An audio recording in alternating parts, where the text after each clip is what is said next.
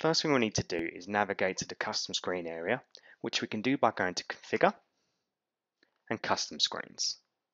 This will bring us a list of all the custom screens that are currently in your database. To add a new one, we're going to click on +1. We then need to add the code and the title.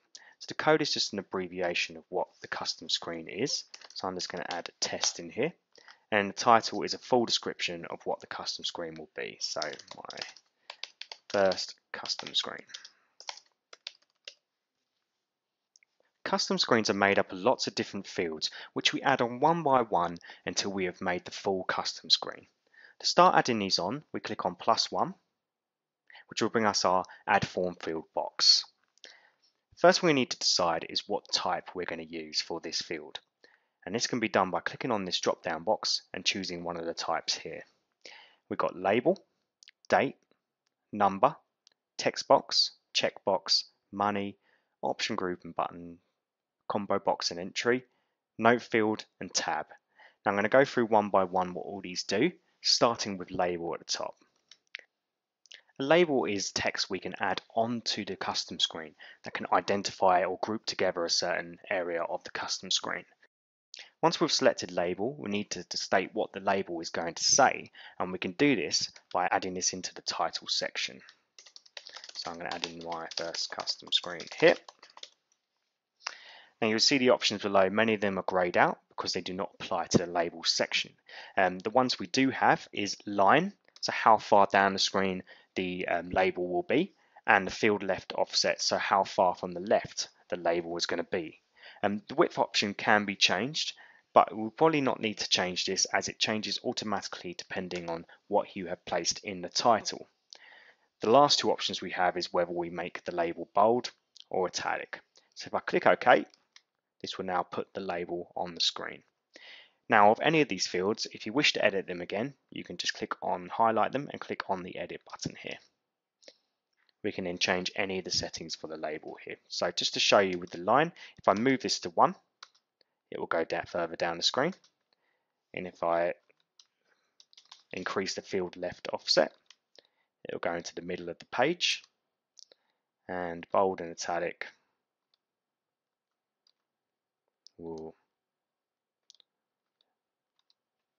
do that. But I'm just going to leave these as the default.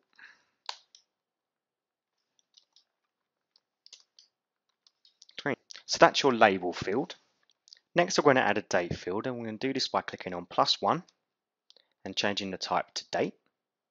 We're going to add a title in, which is what the label will show next to the field. We then have our options, which include the line setting, so how far down the screen it is, and then we have the left offset. So this is slightly different to the label. So we're choosing how far from the left the label is and how far from the left the date field will be. The width will mark how big we want the field box to be. And just like before we had bold and italic, we do have some more options. So we have a don't display title, which means it won't display this title as a label, and the triggers medical alert, which will mean it will trigger a medical alert when this is marked in the system. Once we've added all this, we click OK, and you'll now see the date is added on here. And we'll now be able to add a date in, and using the up and down buttons be able to flick through our date. So that's your date field. Next up we have our number field. So just as before, clicking +1, changing to number, adding in a title just like the date, doing how far down, how far left, the width of the box, and again whether it's bold, italic. The new option we have on here is show 0 as blank, so if someone enters 0 it just won't show at all, and don't display title triggers medical alert. So if we click OK, we now have number of fields and we can scroll through these to add a number. We can now see our custom screen starting to take form on the right hand side, and we can use this preview panel to monitor the progress of the custom screen while we build it. So I'm going to carry on with the fields. So if we click on +1, the next one we're going to look at is the text box. And this is probably the most useful one there. So just like the others, we can add a title. And we now have a new option called number of letters. So this is the number of letters that we're going to allow the user to enter into the text box when he's filling out the custom screen. By default, this is 20, but we can add more and more, and this will increase the size of the text box the more letters we add on. And just like before, we have all the line, left offsets, bold, italic, and all the other options we had before. So when we click OK, we can now see our text box, which we can start adding text to. Next up, we have checkbox, which is pretty self-explanatory. So the user can check the box if that applies to them. We also have money, where we can add any cost values to the custom screen.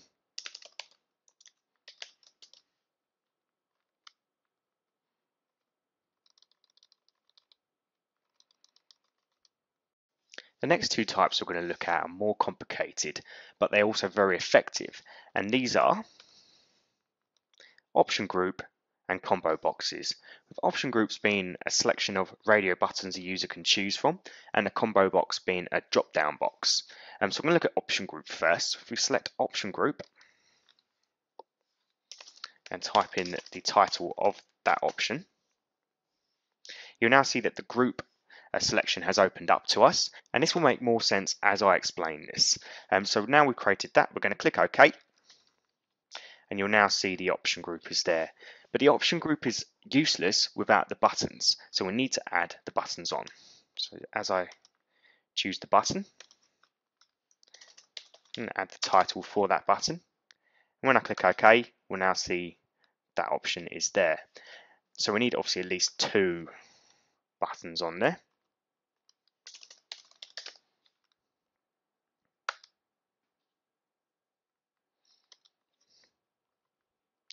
And you can add on as many options as you like.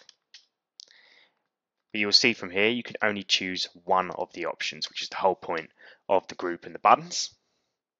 We also have the combo boxes, which just like the option group, we're going to choose the box and add the title.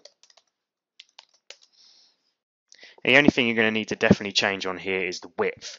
Now the width will decide how big the drop-down box will be. So it usually needs to at least be 100. But it could be that we need to increase that further. So once we've done that, we click OK, and that is now our choice box there. But just like the options, the combo box is useless without the combo entries. So we're going to add those on as well.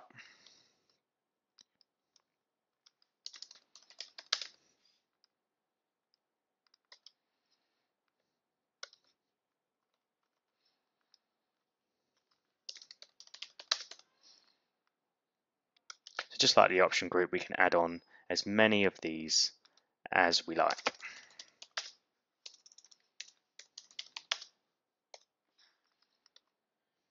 We can then use the drop-down box to make an entry here.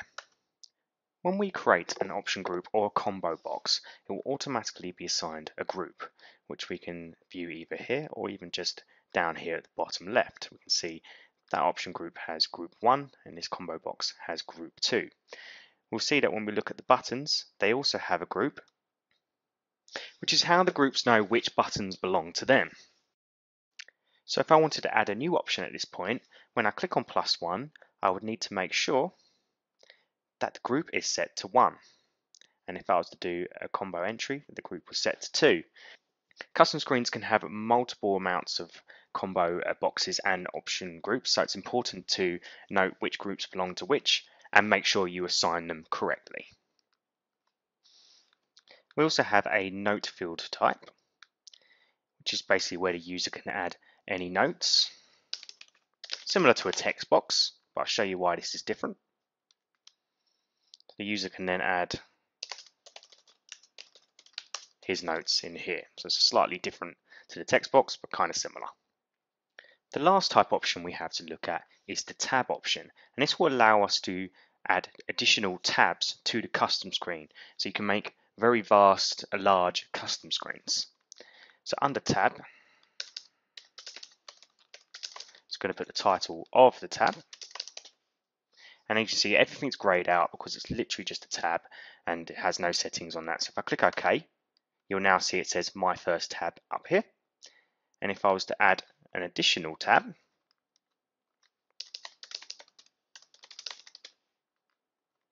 you'll now see we can flick between the two tabs. And that when we add any other types now, whether it's a text box, date, number, whatever, we can change the tabs on here. So we know which tab it is going on to.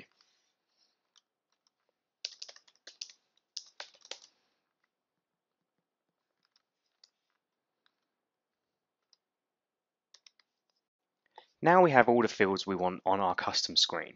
We can start looking at the layout and choose where we want our fields to go.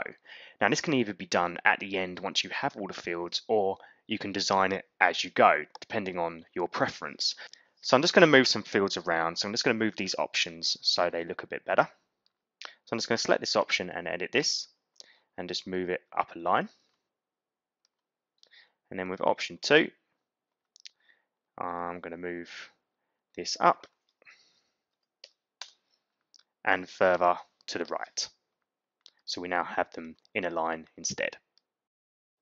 I can also going to move one of my choice combo boxes up as well.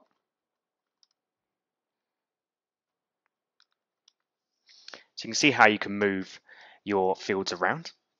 Once you've finished creating the custom screen, you need to decide its default values. Currently, when this custom screen appears for the user, it will appear as the preview panel shows here on the right. But if we want to change it so the fields have entries in them already, then we can do this by adding these on here. So that when it appears for the user, this information will already be there.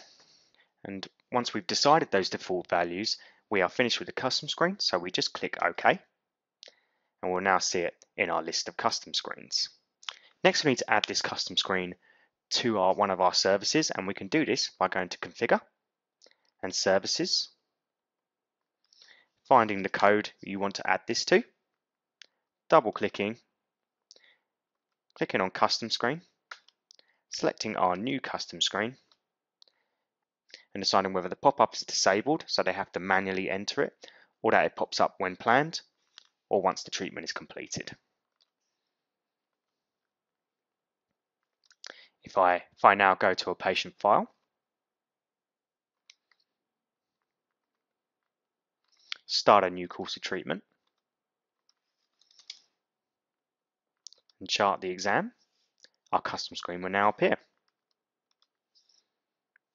Thank you for watching this video. If you have any questions, please give our support team a call.